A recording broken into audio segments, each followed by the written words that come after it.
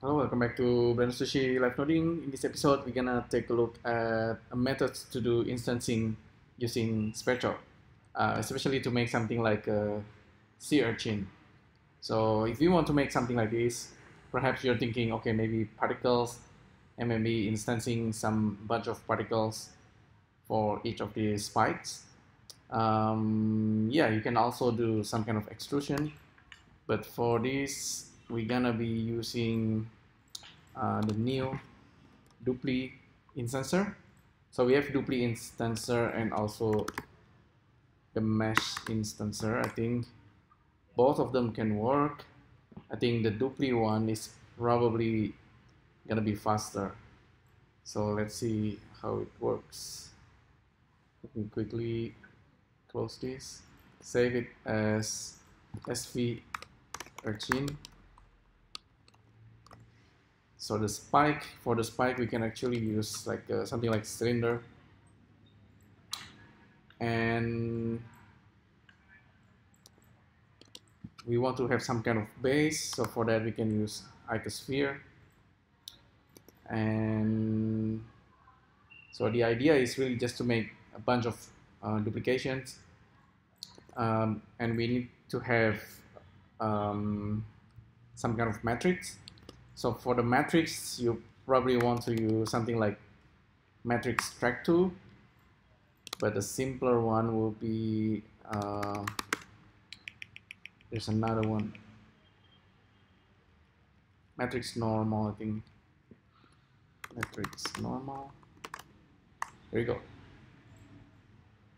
So they both are pretty interesting. Let's just try using this for the locations and for the normal. So we're gonna have the matrix. For the child, we're gonna be using the cylinder. So the cylinder needs to be generated first. So that's a cylinder, and now we have something on the 3D scene.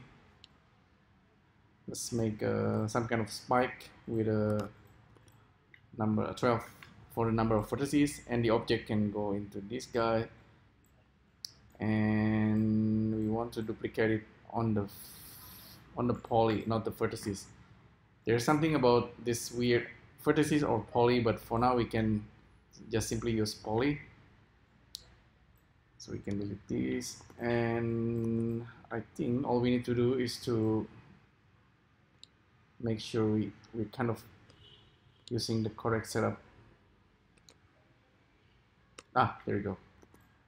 Track to Z and not minus Z, because that's going to be the opposite, but it's looking kind of interesting. So this is, we have the original cylinder and we have the spikes. Okay, so we kind of done. It's kind of there. We have the spikes and we have the cylinder. They are kind of interesting. You can definitely make a lot of different design based on this, but let's try to play around with the spikes.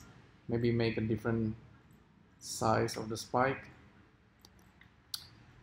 I believe we have to do it over here with the matrix. So matrix deform or matrix transform.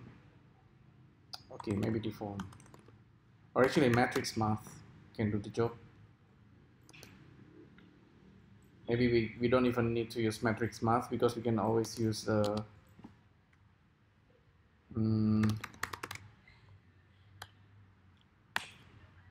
actually in this case we just use matrix multiply, and here we're gonna have another matrix in, and we can do the scaling here.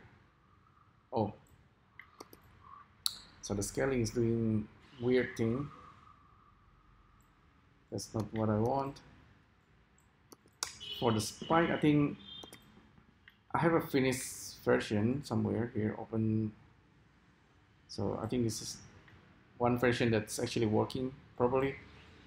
So here apparently I'm using random number plug into the scale, and this is matrix multiply. So yeah, it seems to be just like the other one. So let's try and go back to Sea Urchin, paste this here, and now just use matrix multiply and scale it. Hopefully this works. And change the use different scaling. Or underneath you can see some weird stuff happening, but that's actually just the triangle for like if you're using Dupli and you need to have some kind of triangle to represent each of the placement of the instance, but they are not going to be rendered. So if we test it out in Blender 2.8, there's actually an option not to render the triangle. For now we have to see the triangles in the 3D view anyway. So yeah, the funky stuff is the triangle, but this is the spike. Don't worry about the triangle. Yeah, if you render this out or if you export this out, you're gonna get an interesting result, just like the Sea Urchin. You can even randomize the rotation if you like. Just plug this into the rotation. Oh, okay, something like that. That can do the job. Or you can use randomize vector and plug it there, and you can randomize just like that. It's pretty easy. Let's try export this out.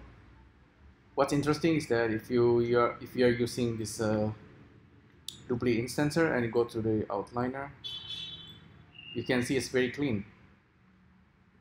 And if you export it out, you're gonna have a proper object, kind of like making the instance real objects.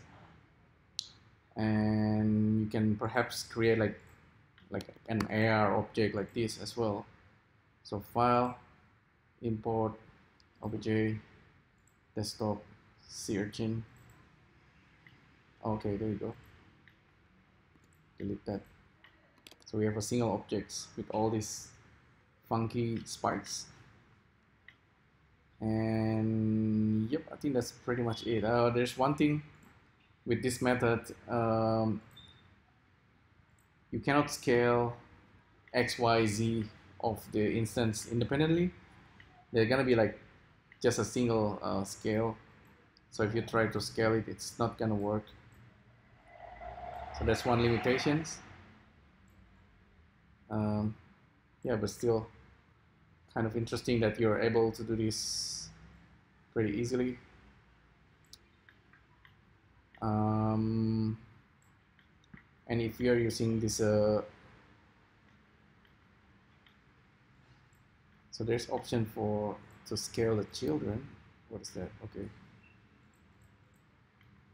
And also the vertices. That's a weird one. But actually, I might actually use this nodes in the wrong kind of way. But what I mean is that with the matrix is really looking at the icosphere. So we are really scaling the icosphere, I think. Maybe, but so if we are scaling the children, it's looking like that.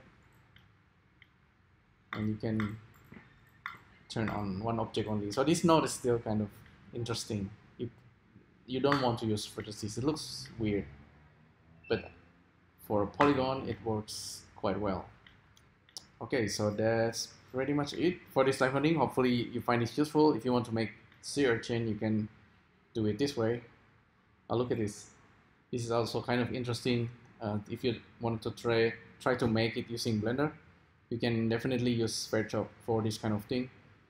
Any kind of ocean creatures, really you can use Sphere Chop to generate this kind of organic looking objects or creatures, I think.